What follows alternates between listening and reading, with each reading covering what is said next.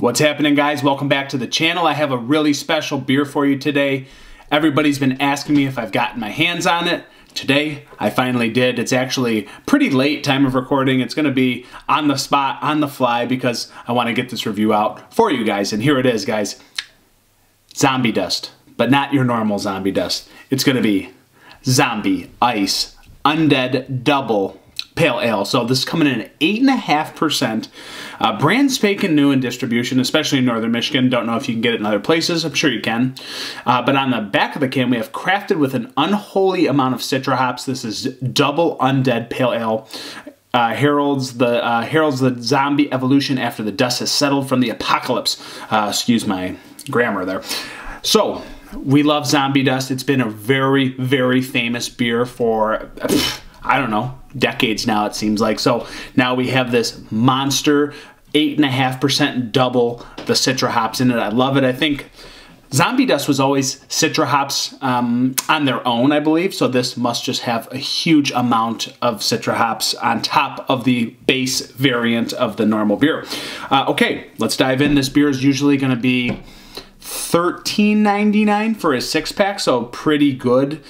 Considering that these beers are, you know, highly sought after. Let's put it that way.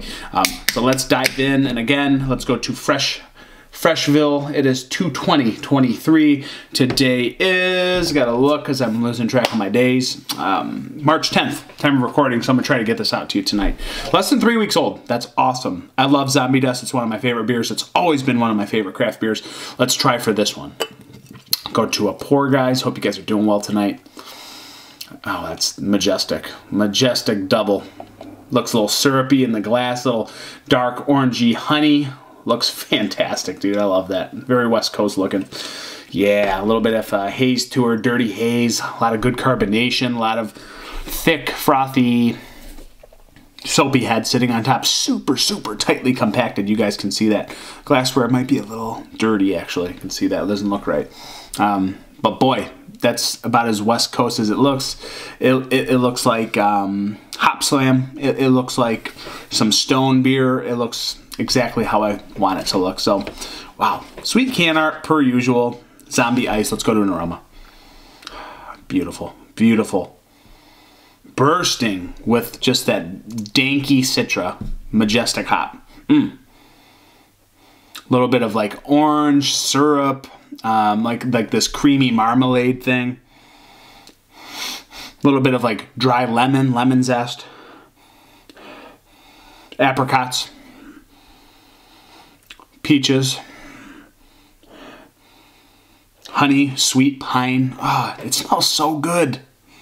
Little tropical thing in there. It's beautiful. I love that smell. It's West Coasty, but it's bright and vibrant. It smells a little East Coast in there as well, just because that tropical stone fruity citrus thing.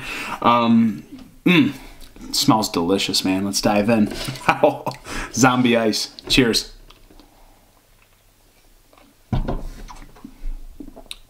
Oh, that is so smooth for 8.5%. Oh, that makes me so happy. That is a delicious 8.5% beer. It is ridiculously smooth.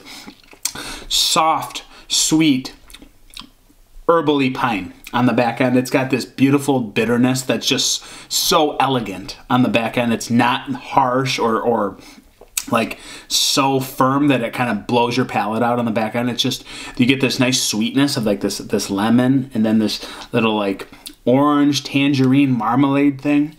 Wow. And then you've got like these just juicy apricots, but there's also dry components to the fruits. It's soft, man. It's soft and super crushable at 8.5%. This is fantastic stuff here.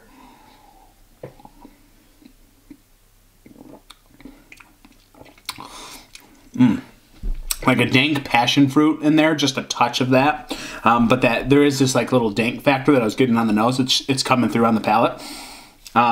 Just like a dank, herbally, juicy peach. Again, I think that like tangerine, orangey, creamy marmalade thing through the middle, it's a little syrupy and sweet, but it's so well rounded on the back end with that bitterness. Just soft touch of bitterness on the back end to just bring it all in, reel this beer in together. This is, man, this is top freaking notch. I could destroy this beer.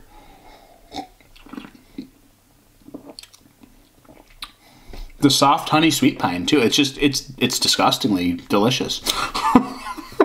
This is a damn good beer, guys. I'm not gonna fluff with you. I'm not gonna lie about it. It shouldn't be this soft and drinkable while being so bright and citrusy, stone fruity, a touch tropical. But citra hops are just freaking awesome, and it brings like the old school citra that I'm reminded of with zombie dust. It's not like the new like cat piss, like just very stingy, just citrus in your mouth. It's so well rounded. It's got a touch of that old school feel to it. Three Floyds, obviously they're good at that. It has that old West Coast kind of stone vibe, but at the same time it's less syrupy and not as sweet and not as dank and hoppy. In a bad way as like Stone is. I mean, honestly, this is way more drinkable than like the Stone and Joy By series. Way more drinkable. It's not even close. This is just like old school with a touch of new. Three Floyd's magic dust put in here, guys, to make it this zombie ice dust. I don't know, man. This is delicious. I'm rambling now. This is probably one of the best beers I've had in a very long time. This is about as good as it gets, guys. I can't stress the amount of balance on this beer and how drinkable it is at 8.5%. It doesn't make sense. It drinks like a... I don't even believe that it's 8.5%. It just doesn't make sense. It drinks like a 6.5% beer, maybe 7, maybe, and that's pushing it. Just freaking awesome. This beer's freaking awesome. Wow. Rating. It's freaking good.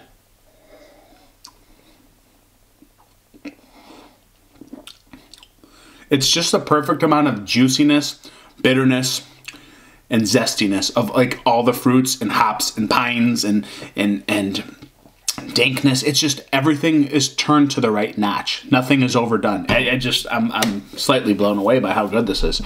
I'm gonna go with a wow.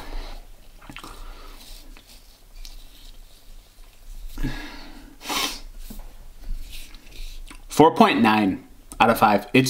I would say it's one of the most flawless beers I've had probably ever for being in this category, yet the drinkability in this alcohol percentage is just ridiculously good, and I can't overlook that. And I think there's just incredibly good quality and brewing technique in this beer, guys. So I highly recommend this one. I know this was a lot of rambling. It's a nearly flawless beer for me. So you heard it from here. It's Port Michigan Reviews, guys. I'm over and out. See you in the next review. Cheers. Almost drank it all.